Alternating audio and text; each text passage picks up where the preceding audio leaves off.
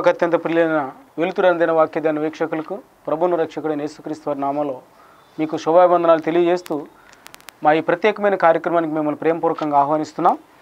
నాణ్యమైన మరియు వివరణాత్మకమైన బైబిల్ యొక్క బోధన అందించడం మా ఈ కార్యక్రమం యొక్క ముఖ్య ఉద్దేశమైనది. మాతో కలిసి ప్రతిదినం మీరు లేఖనాలను పరిశోధిస్తున్న విధానాన్ని బట్టి ప్రభువుని మేము ఎంతగానో స్తుతిస్తూ ఉన్నాం. రండి, ఈరోజు మనం మరొక వాక్యాన్ని మనం ధ్యానాంశంగా భావించాలి. మత్తయి సువార్త 20వ అధ్యాయము 17వ వచనం నుంచి 34వ వచనం వరకు మనం ఈరోజు ధ్యానించబోతున్నాం. ఈ మత్తయి సువార్త 20వ అధ్యాయం 17 నుంచి 34 వచనాలు కనుక మనం చూస్తే వీటిని మనం 3 భాగాలు విభజించవచ్చు. 17 నుంచి 19 వచనాలు ఆయన మరణం పునరుద్ధానాన్ని గురించి మాట్లాడుతూ ఉంటాయి. 20 నుంచి 28 వచనాలు పరలోక రాజ్యంలో స్థానం గురించి దేవుడు చెప్పటం మనకి దేవుడు దాని గురించి తెలియజేస్తూ ఉంటాడు. 29 నుంచి 34 వచనాలు మనం చూస్తే ఇద్దరు గుడ్డివారిని యేసుక్రీస్తు ప్రభువారు స్వస్థపరచడం మనం చూస్తూ ఉంటాం. రండి, మొదటగా 17 నుంచి 19 వచనాలు మనం చూస్తే యేసుక్రీస్తు ప్రభువారు తన శిష్యులతో చెప్తున్నాడు. యేసు యెరూషలేమునకు వెళ్ళనై ఉన్నప్పుడు ఆయన 12 మంది శిష్యులను ఏకాంతంగా తీసుకొని పోయి మార్గమందు వారితో ఇట్లా, నేను ఇదిగో యెరూషలేమునకు వెళ్ళుచున్నాము, అక్కడ మనుష్య కుమారుడు ప్రధాన యాజకులకును శాస్త్రులకు అప్పగింపబడును, వారు ఆయనకు మరణశిక్ష విధించి ఆయనను అపహసించుటకును కొరడాలతో కొట్టుటకును సిలువ వేయుటకును అన్యజనులకు ఆయన అప్పగింతురు, 3వ దినమున ఆయన మరలా లేచును. అంటే యేసుక్రీస్తు ప్రభువారు తన యొక్క మరణ గడియలు సమీపించాయని తనకు అర్థమైనప్పుడు అంతకుముందు చాలాసార్లు శిష్యులకి తన మరణాన్ని గురించి, తన పునరుద్ధానాన్ని గురించి, తన శ్రమల గురించి బోధించుకుంటూ వస్తున్నాడు. మరొకసారి వాళ్ళను తన మరణానికి సిద్ధపరుస్తున్నాడు. ఇదిగో మనం యెరూషలేము వెళ్ళబోతున్నాం, అక్కడ నేను పాపుల చేతికి అప్పగించబెడతాను, అన్యుల చేతికి అప్పగించబెడతాను, వాళ్ళు నేను కొరడాలతో కొట్టిస్తారు, హింస పెడతారు, నేను మరణిస్తాను, మరలా 3వ దినాన్ని నేను తిరిగి లేస్తాను. అంటే నేను ఈ భూమి మీదకి వచ్చింది, యేసుక్రీస్తు ప్రభువారు ఈ భూమి మీదకి రావడానికి గల కారణం ఏంటంటే పాపుల స్థానంలో ఆయన మరణించడం కోసం వచ్చాడు. తన మరణాన్ని బట్టి అనేక మందికి జీవాన్ని ఇవ్వటానికి, తను మన నరకశిక్షను భరించి మనకు నిత్యత్వాన్ని అనుగ్రహించడం కోసం మన స్థానంలో సర్వమానవాళి పాపం యొక్క స్థానంలో యేసుక్రీస్తు ప్రభువారు శిక్ష భరించి మనల్ని పాప విముక్తులుగా చేయటం కోసం. ఎందుకని పాపం వల్ల వచ్చిన జీతం మరణం. అయితే యేసుక్రీస్తు ప్రభువారి ద్వారా మనకి కృపా సమాధానాలు అనుగ్రహించబడ్డాయి. పాపం ద్వారా వచ్చిన మరణాన్ని యేసుక్రీస్తు ప్రభువారు శిలువలో భరించాడు, శిలువ శ్రమలను భరించాడు, మరణశిక్షను భరించాడు. మనం విశ్వాసం ఉంచినప్పుడు మనల్ని రక్షించుకుంటా ఉన్నాడు. అందుకని తన మరణాన్ని గురించి, తర్వాత తన శ్రమల గురించి మరియు తన పునరుద్ధానాన్ని గురించి శిష్యులకి ఇక్కడ చెప్పడం మనం చూస్తున్నాం. ఇది మొట్టమొదటి భాగం. రెండోది గనక మనం చూస్తే 20 నుంచి 28 వచనాల్లో ఒక ప్రాముఖ్యమైన విషయాన్ని గురించి దేవుడు మనకి తెలియజేస్తూ ఉన్నాడు. అది పరలోక రాజ్యంలో స్థానాల గురించి దేవుడు మాట్లాడుతున్నాడు. What are the positions in heaven? పరలోక రాజ్యంలో మన యొక్క స్థితిగతులు ఏంటి, లేకపోతే మన పొజిషన్స్ ఏంటి అనేది దేవుడు అక్కడ తెలియజేస్తూ ఉన్నాడు. చూడండి, 20వ వచనంలో చూస్తే, అప్పుడు జెబెదయి కుమారుల తల్లి తన కుమారులతో ఆయన యొద్దకు వచ్చి నమస్కారం చేసి ఒక మనవి చేయబోగా. జెబెదయి కుమారుల తల్లి అంటే ఇక్కడ వారి కుమారులు ఎవరంటే యాకోబు మరియు యోహాను. ఇక్కడ ఆయన తల్లి యేసుక్రీస్తు ప్రభువుని రిక్వెస్ట్ చేసినట్టుగా ఉంది. కానీ మార్కు సువార్త 10వ అధ్యాయం 35వ వచనంలో కనుక చూస్తే వీరిద్దరు యాకోబు మరియు యోహానులు ఇద్దరు తమకు యేసుక్రీస్తు ప్రభువారికి ఆ విన్నపం చేసినట్టుగా మార్కు ప్రస్తావిస్తూ ఉంటాడు. ఏదేమైనప్పటికీ వీళ్ళు ముగ్గురు యేసుక్రీస్తు ప్రభువారి దగ్గరకు వచ్చి నమస్కారం చేసి ఒక రిక్వెస్ట్ చేస్తూ ఉన్నారు. ఏమని రిక్వెస్ట్ చేస్తున్నారంటే 21వ వచనంలో, నీవేమి కోరుచున్నావని ఆయన అడిగాను. అందుకు ఆమె, నీ రాజ్యమందు ఈ నా ఇద్దరు కుమారులలో ఒకడు కుడివైపునను ఒకడు ఎడం వైపునను కూర్చున్న సెలవిమ్మని ఆయనతో నేను. తను చేసిన రిక్వెస్ట్ ఏంటంటే, అయ్యా పరలోక రాజ్యంలో నీ రైట్ హ్యాండ్ సైడు ఒకళ్ళు కూర్చోవాలి, నా కుమారులు ఇద్దరిలో ఒకళ్ళు లెఫ్ట్ హ్యాండ్ సైడు మరొక అతను కూర్చొని ఉండాలి. అంటే పరలోక రాజ్యంలో వాళ్ళకి ఉన్నతమైన పొజిషన్ కల్పించాలి. కుడివైపున ఒకరిని కూర్చోబెట్టుకో, యోహాను కానీ యాకోబును కానీ, ఎడం వైపున కూడా మరొకరిని కూర్చోబెట్టుకో, ఇది నా రిక్వెస్ట్ అని తను యేసుక్రీస్తు ప్రభువారికి విన్నవించడం మనం చూస్తున్నాం. నిజంగా యేసుక్రీస్తు ప్రభువారి యొక్క శిష్యులు మనం చూస్తే ముగ్గురిని చాలా ప్రత్యేకంగా యేసుక్రీస్తు ప్రభువారు చూశాడు. మరి ఎక్కువగా వాళ్ళని ప్రేమించాడు. పేతురు, యాకోబు మరియు యోహాను. అంటే వీళ్ళతో పాటు పేతుర్ని, ఈ ముగ్గురిని స్పెషల్గా ట్రీట్ చేశాడు, వాళ్ళని ఎక్కువగా ప్రేమించాడు. ఈ ముగ్గురులో కంటే కూడా మరొక వ్యక్తిని యేసుక్రీస్తు ప్రభువారు అందరికంటే ఎక్కువగా ప్రేమిస్తూ ఉంటాడు. అతని పేరే యోహాను. అందుకని అతనికి ఒక పేరు పెట్టాడు, యేసు ప్రేమించే శిష్యుడు ఇతను యేసుక్రీస్తు ప్రభువారు రొమ్మును ఆనుకొని ఉంటాడు, ఆయన బోధలు వింటూ ఉంటాడు. యేసుక్రీస్తు ప్రభువారికి ఇతనంటే చాలా ఇష్టం. యోహాను కూడా యేసుక్రీస్తు ప్రభువారు అంటే చాలా ఇష్టమని వాళ్ళు చెప్పుకుంటూ ఉంటారు. అంటే ఇక్కడ గమనించాల్సింది ఏంటంటే ఆయన శ్రమల గురించి అంతకుముందే యేసుప్రభు తన శిలువ మరణం, శ్రమలు, హింసలు వీటన్నిటి గురించి చెప్పాడు. ఆయన శ్రమలను గురించిన దానికంటే తమకు కలగబోయే మహిమను గురించి వీళ్ళు ఎక్కువగా ఆలోచిస్తున్నారు. అందుకనే స్క్రిప్చర్ యూనియన్ డైలీ నోట్స్లో కనుక చూస్తే వాళ్ళు ఒక మాట చెప్తారు. క్రీస్తు శ్రమలను గురించి మొదటిసారి చెప్పినప్పుడు దాన్ని పేతురు ఆక్షేపించాడు. మత్తయి సువార్త 16:22 తన శ్రమల గురించి ఎప్పుడైతే ప్రస్తావించాడో ఇది నీకు దూరమగును గాక అని పేతురు దాన్ని తిరస్కరించాడు. అయితే యేసుక్రీస్తు ప్రభువారు అన్నారు, సాతానా నా వెనకకు పొమ్మని మళ్ళీ పేతురుని గద్దించి తను వచ్చిన ఉద్దేశాన్ని నేను వచ్చింది ఎందుకంటే మరణించడం కోసం వచ్చా, సిలువ కోసమే నేను వచ్చానని పేతురుతో చెప్పడం మనం చూస్తూ ఉంటాం. అంటే తన శ్రమల గురించి మొదటిసారి చెప్పినప్పుడేమో పేతురు దాన్ని ఆక్షేపించాడు. రెండోసారి చెప్పినప్పుడు శిష్యులు ఒక వాదన పెట్టుకున్నారు, మనలో ఎవరు గొప్పవాళ్ళం, ఎవరు గొప్పవారు అనే ప్రశ్నలతో మునిగిపోయారు. అంటే ఏ ఉద్దేశంతోనైతే యేసుక్రీస్తు ప్రభువు ఈ భూమి మీదకి వచ్చాడో ఆ ఉద్దేశాన్ని చెప్పినప్పుడు, ఆ ప్రాముఖ్యమైన విషయాన్ని చెప్పినప్పుడు విధేయత చూపించి దాన్ని వినాల్సిన శిష్యులు వేరే యావిగేషన్స్లో వేరొక విషయాల్లో మునిగిపోతున్నారు. మొదటిసారి పేతురు తిరస్కరించాడు, రెండోసారి మనలో ఎవరు గొప్పవారు అనే వాదన పెట్టుకొని దీన్ని వాళ్ళు మర్చిపోయారు. మూడోసారి మనం చూస్తే మూడోసారి ఇంకొక పని చేస్తున్నారు. వీళ్ళు ఏం చేస్తున్నారంటే ఇక్కడ మూడోసారి ఆయన శ్రమను గూర్చి చెప్పినప్పుడు యాకోబు, యోహాను వారి దురాశ బయటపడింది. కష్టాలను గూర్చిన హెచ్చరికలను వారు పట్టించుకోలేదు, కానీ ఘనతను గూర్చి చెప్పినప్పుడు వారు పట్టించుకున్నారు. ఇది పరలోక రాజ్యం గురించిన ఒక వక్రమైన భౌతిక దృశ్యం మనుషుల దృష్టిలో అనేది మనకు కనపడుతూ ఉంది. దేవుడు ఏ ఉద్దేశంతో వచ్చాడో దాన్ని చెప్తున్నప్పుడు, ఆ శ్రమలను ఆ సిలువ కార్యం గురించి చెప్తున్నప్పుడు మనలో ఎవరు గొప్పవారని కొంతమంది అనుకుంటున్నారు. ఇప్పుడేమో పరలోక రాజ్యంలో స్థానాల గురించి వాళ్ళు ఆలోచిస్తున్నారు. అంటే వాళ్ళు ఏమని భావిస్తున్నారంటే సిలువ లేకుండా వారు కిరీటాన్ని కోరుకుంటున్నారు, బలిపీఠం లేకుండా సింహాసనాన్ని కోరుకుంటున్నారు, శ్రమానుభవం లేకుండా ఘనతను వాళ్ళు కోరుకుంటున్నారు. ఇవి మనుషుల యొక్క పాప భ్రష్టత్వంలో నుంచి వచ్చిన ఆలోచనలు. The consequences of the sin అంటాం. మనిషి పాపం చేసినప్పుడు, దేవునితో మనిషికున్న సంబంధం తెగిపోయినప్పుడు మనిషిలో ఎంత భ్రష్టత్వం డెవలప్ అయిపోయిందంటే, వ్యాప్తి చెందిందంటే, ఏ ఉద్దేశంతో ఈ రక్షకుడు వచ్చాడో ఆ ఉద్దేశాన్ని చెప్తున్నప్పుడు దాన్ని వాళ్ళు పెడచెవిని పెడుతున్నారు. స్వార్థం, ఈర్ష్య, అసూయ వాళ్ళకి పెచ్చిమీరుతూ ఉన్నాయి. వారు ఏం కోరుకుంటున్నారో వారికి అర్థం కాకుండానే వాళ్ళు దాన్ని కోరుకుంటున్నారు. సిలువ లేకుండా కిరీటం అడుగుతున్నారు, శ్రమానుభవం లేకుండా ఘనతను కోరుకుంటున్నారు, బలిపీఠం లేకుండా సింహాసనాన్ని కోరుకుంటున్నారు. అందుకనే యాకోబు, యోహానులకి దేవుడు మాట్లాడుతున్నారు 22వ వచనంలో, అందుకు యేసు మీరేమి అడుగుతున్నారో అది మీకు తెలియదు, నేను త్రాగబో గిన్నెలోనిది మీరు త్రాగగలరా అని వారిని అడిగారు. అయ్యా మీరు ఏం అడుగుతున్నారో మీకు తెలియకుండా అడుగుతున్నారు. నేను త్రాగబోయే గిన్నెలోనిది మీరు త్రాగగలరా అంటే నేను అనుభవించబోయే శ్రమల్ని మీరు అనుభవించగలరా? మీరు ఏమడుగుతున్నారో మీకు తెలియట్లా, అనుభవించగలరా అడిగినప్పుడు ఈ శిష్యులు పట్టుదలగా ఏమన్నారంటే మేము అనుభవిస్తాం, ఆ గిన్నెలోనిది మేము త్రాగుతామని చెప్పారు. అంటే ఆ గిన్నెలోనిది నిశ్చయంగా తాగుతారు. నిజంగా యాకోబు, యోహానుల పట్టుదల మనం చూసినప్పుడు యాకోబు తల నరికివేయబడి హత్సాక్షి అయ్యాడు. యోహాను కూడా పద్మాసు ద్వీపంలో హత్సాక్షిగానే జీవించాడు, హత్సాక్షిగానే మరణించాడు. అంటే వీళ్ళిద్దరూ ఆ శ్రమల అనుభవంలో పాలుభాగస్తులయ్యారు. అందుకని యోహాను తన పత్రికను రాస్తూ అంటాడు, మేము ఏదైతే అనుభవించామో, ఏదైతే నిదానించి చూసామో, మొదటి అధ్యాయంలో మొదటి వచనాల్లో మాట్లాడతారు, ఏదైతే మేము కనుగొన్నామో ఆ క్రీస్తుని మేము మీకు ప్రకటిస్తున్నాం. ఇదిగో ఆయన మరణాన్ని జయించి తిరిగి లేచాడు అనడానికి మేము సాక్షులమై ఉన్నాం. మేము అనుభవించిన దాన్ని, మేము చూసిన దాన్ని, మేము విన్నదాన్ని, మేము తాగి చూసిన దాన్ని నిజంగా ఇతరులకు చెప్పకుండా మేము ఉండలేం అని యోహాను తన పత్రికలో మాట్లాడుతూ ఉంటాడు. అంటే వీళ్ళిద్దరూ యేసుక్రీస్తు ప్రభువారి శ్రమల్లో పాలిభాగస్తులు అయ్యారు అనేది వాస్తవమే. కానీ వాళ్ళు ఏం అడుగుతున్నారో వాళ్ళు దాన్ని గ్రహించలేని స్థితిలో ఉన్నారని యేసుక్రీస్తు ప్రభువారు చెప్తున్నారు. అయినప్పటికీ వారి మీద కనికరపడి అక్కడ ఆయన అంటున్నాడు, పరలోక రాజ్యంలో ఉన్న తండ్రికి తెలుసు ఎవరు నా కుడి వైపున ఉంటారో ఎవరు నా ఎడమ వైపున ఉంటారు అనేది. 24వ వచనం ప్రభువారు మాట్లాడుతున్నారు. 23వ వచనం మాట్లాడుతున్నారు, ఆయన మీరు నా గిన్నెలోనిది త్రాగుదురు కానీ నా కుడి వైపునను నా ఎడమ వైపునను కూర్చుండనిచ్చుట నా వశమున లేదు, నా తండ్రి చేత ఎవరికి సిద్ధపరచబడినో వారికే అది దొరికినని చెప్పాను. ఎవరైతే నా తండ్రి చేత నిర్ణయించబడ్డారో అదే ఆ స్థానం వారికి దొరుకుతుంది. నా కుడివైపున ఒకరు కూర్చోవటం, నా ఎడవైపున ఒకరు కూర్చోవటం నా చేతుల్లో లేని పని. అంటే ఒకవేళ మొదటి శతాబ్దంలో ఉన్న క్రైస్తవులే లేకపోతే అపోస్తులే వీటికి అర్హులు అనటానికి లేదు. నాటి నుంచి నేటి వరకు ఎవరైతే నిస్వార్థంగా దేవుని దృష్టిలో ఉన్నారో, దేవుడు ఎవరినైతే నిర్ణయించుకున్నాడో, ఎవరైతే తండ్రి చేత అట్లా నిర్ణయించబడ్డారో, ఎవరైతే తండ్రి నిర్ణయించాడో కుడివైపుని కూర్చోటం ఎడవైపుని కూర్చోటం, నేటి తరాల్లో ఉన్నవారైనప్పటికీ నాటి తరాల్లో ఉన్నవారైనప్పటికీ దేవుడు నిష్పక్షపాతంగా ఎవరు ఆ స్థానానికి అర్హులు, ఎవరు ఆ స్థానానికి యోగ్యులు అని ఎంచాడో వాళ్ళకి ఆ సింహాసనాలు అనుగ్రహిస్తాడనేది ఇక్కడ మనం గ్రహించాల్సిన ప్రాముఖ్యమైన విషయం. ఎందుకంటే వీళ్ళు యేసుప్రభు అపోస్తులుగా ఎంచబడ్డారు, యేసుప్రభు అమితంగా ప్రేమించే శిష్యుల్లో ఒకరుగా ఉన్నారు.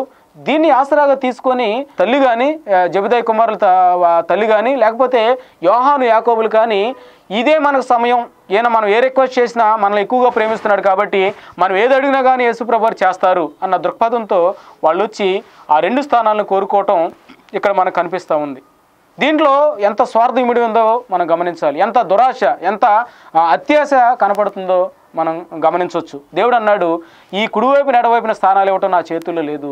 తండ్రి చేత ఎవరు నిర్ణయించబడ్డారో వాళ్ళకి ఈ స్థానాలు ఉంటాయి. వారు ఎవరైనప్పటికీ వారు ఒకవేళ ప్రపంచం గుర్తించలేకపోవచ్చు, వాళ్ళని ఒకవేళ ప్రపంచంలో పెద్ద సెలబ్రిటీస్ మినిస్ట్రీ వాళ్ళు చేసి ఉండకపోవచ్చు, ప్రపంచంలో పెద్ద పేరు ప్రఖ్యాతి కాంచిన వాళ్ళే కాకపోవచ్చు.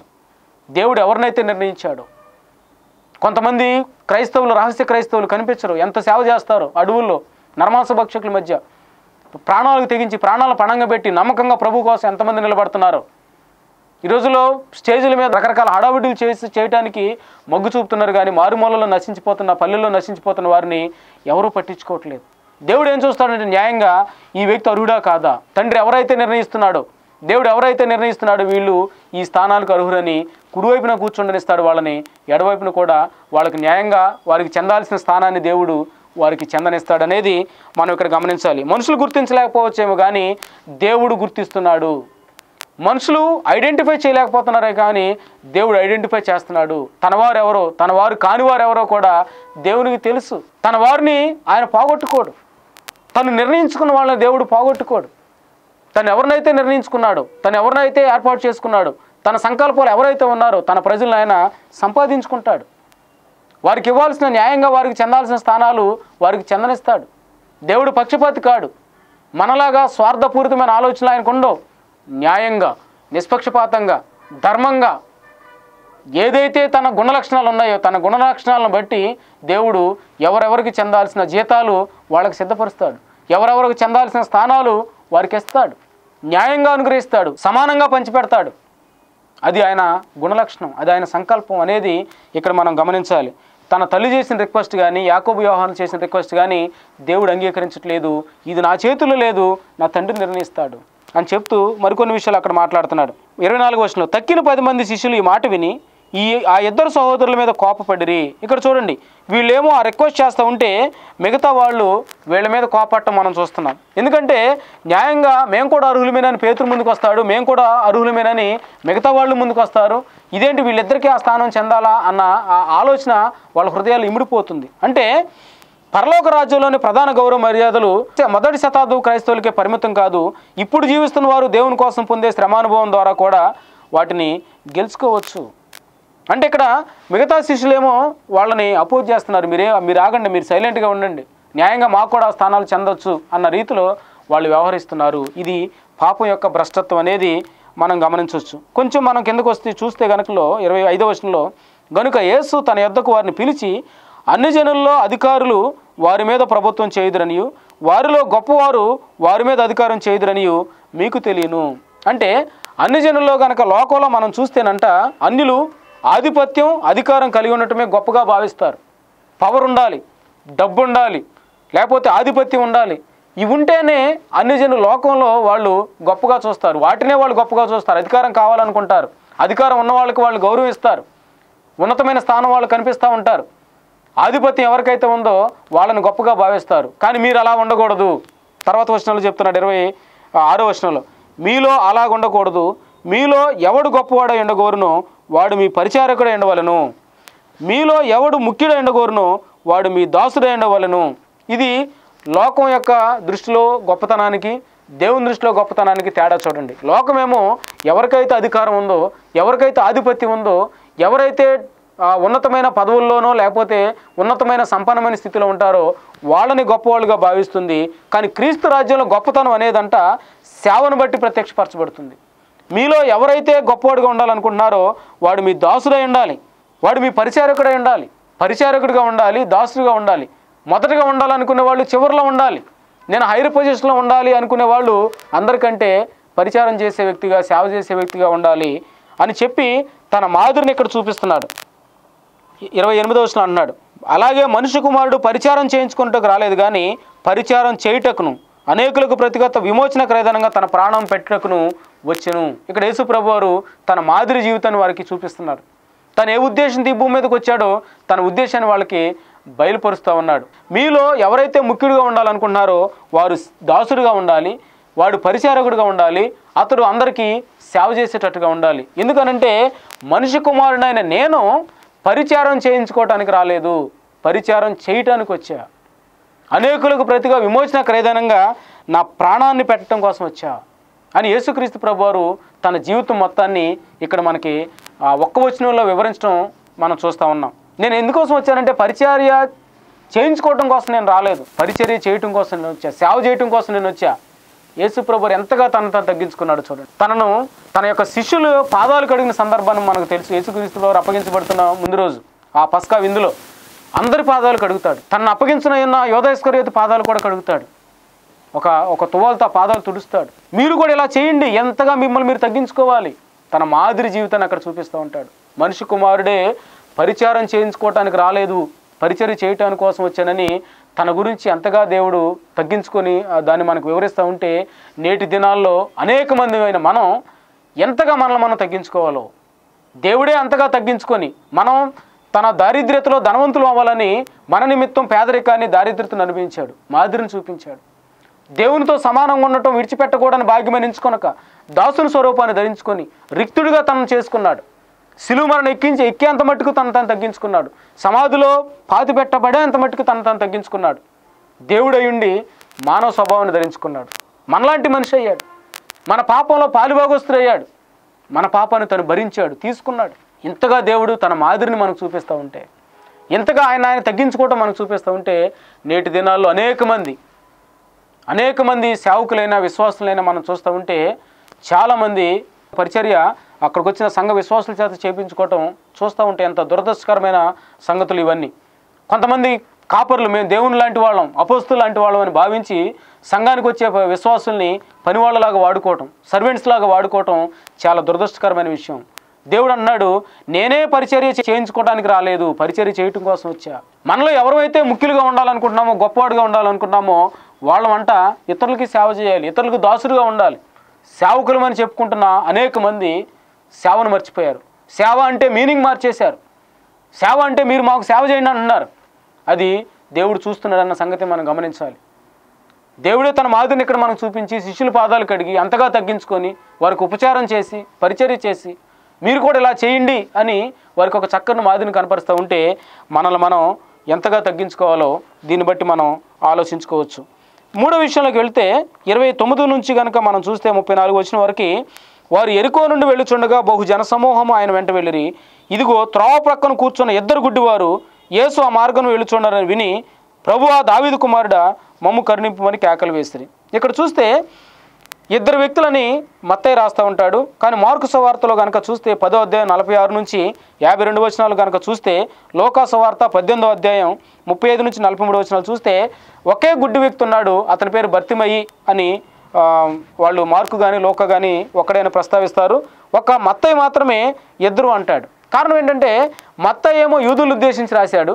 యూదులో ధర్మశాస్త్రం ప్రకారం ఒక విషయాన్ని ధృవీకరించడానికి మినిమం 2 వ్యక్తులు సాక్షులుగా ఉండాలి. మిగతా వాళ్ళకి మార్కు వచ్చేసినా లోక వచ్చేసినా మార్కు ఏమో గ్రీసు దేశస్తులకు సంబంధించిన వాళ్ళకి రాస్తాడు, లోక ఏమో రోమిలకి రాస్తూ ఉంటాడు. వాళ్ళకి ఇటువంటి సాక్ష్యాలు అవసరం లేదు. అందుకనే మత్తయి చాలా పకడ్బందీగా యోధా ధర్మశాస్త్రం ప్రకారం అక్కడ 2 వ్యక్తులు ఉన్నారు, ఆ 2 వ్యక్తులను ప్రస్తావించాడు. మరొకరు ఒక్కళ్ళనే ప్రస్తావించారు. ఏదేమైనప్పటికీ వారు ఎంతగా దేవుణ్ణి నమ్మారో దీన్ని బట్టి మనం అర్థం చేసుకోవచ్చు. దావీదు కుమారుడు అని వారు పిలిచిన దాన్ని బట్టి వారు శారీరకంగా గుడ్డివారు అయినప్పటికీ ఆత్మీయంగా వాళ్ళు ఆత్మదృష్టి కలిగి మెస్సియా అని వాళ్ళని యేసుక్రీస్తు ప్రభువుని గుర్తించారు అని మనం అర్థం చేసుకోవచ్చు.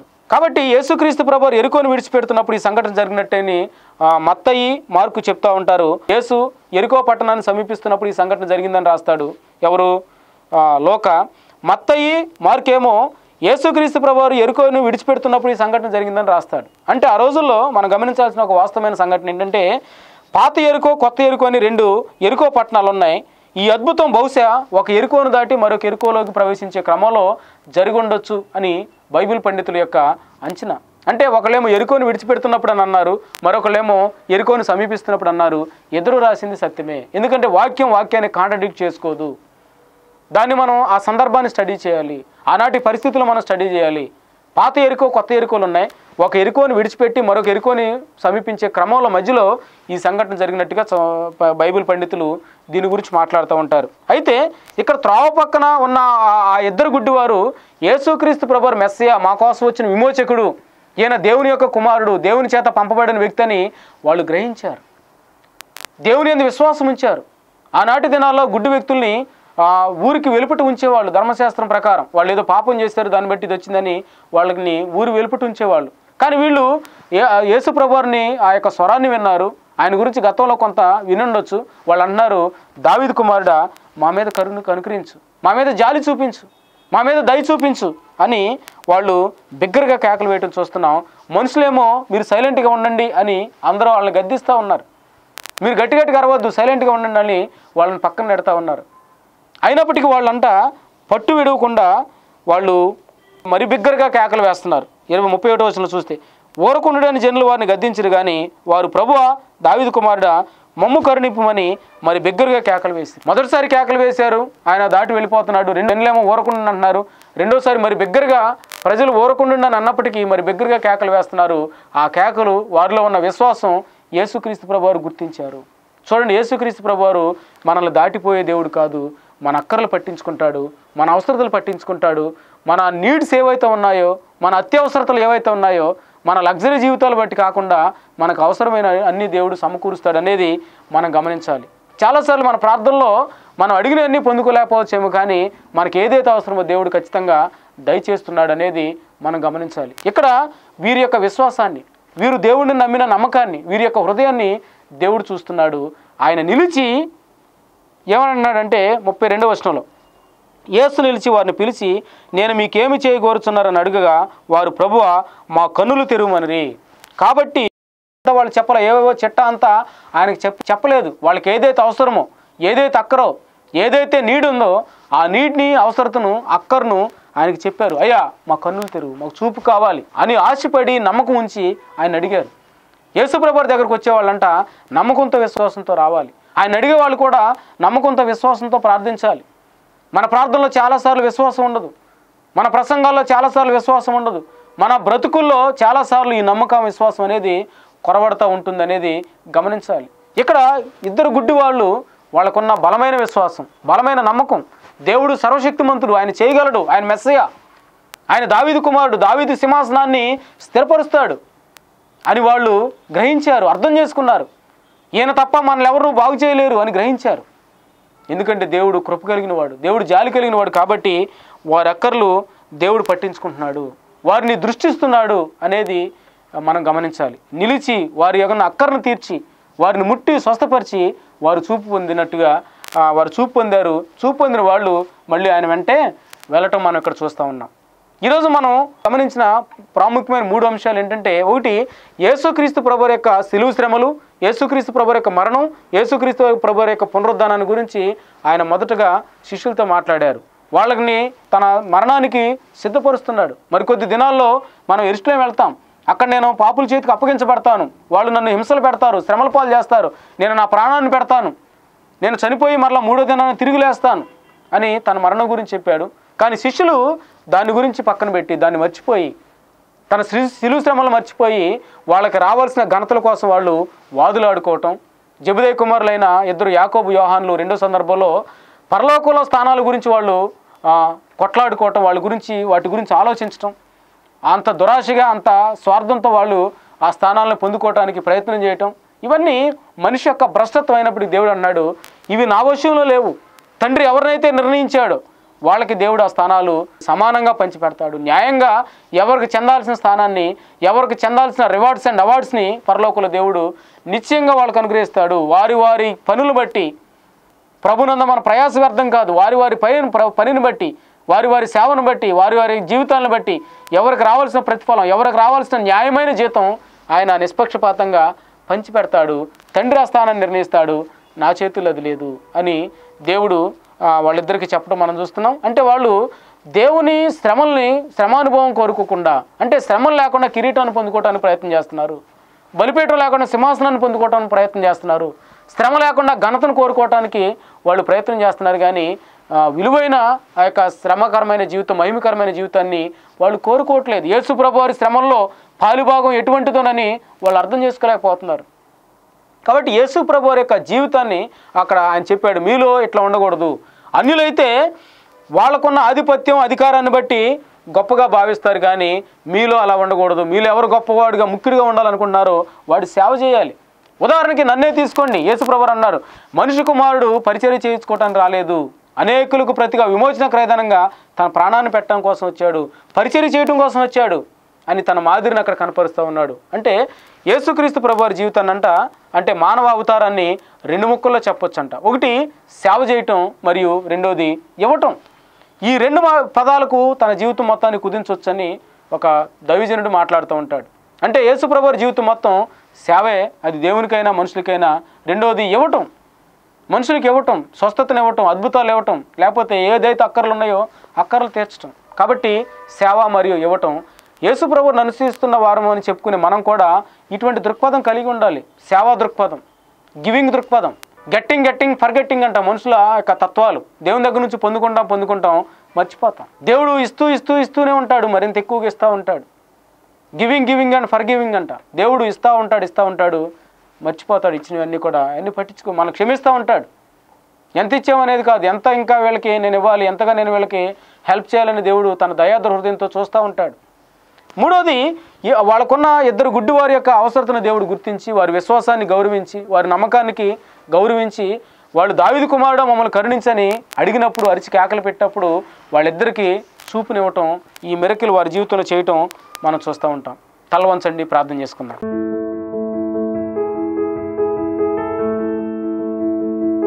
మహాపరిశుద్ర ప్రేమ నమ్మకం తండ్రి, నీ గన్నామాన్ని బట్టి నీకు స్తోత్రాలు అయ్యా. మా కోసం సిలువ శ్రమలు భరించి, మా కోసం మరణించి, నీలో మమ్మల్ని బ్రతికించడం కోసం, సజీవులుగా చేయడం కోసం ప్రభువా, మరణం మీద మేము జయించి తిరిగి లేస్తామని చెప్పి నాయన మా కోసం మరణించి తిరిగి లేచారు.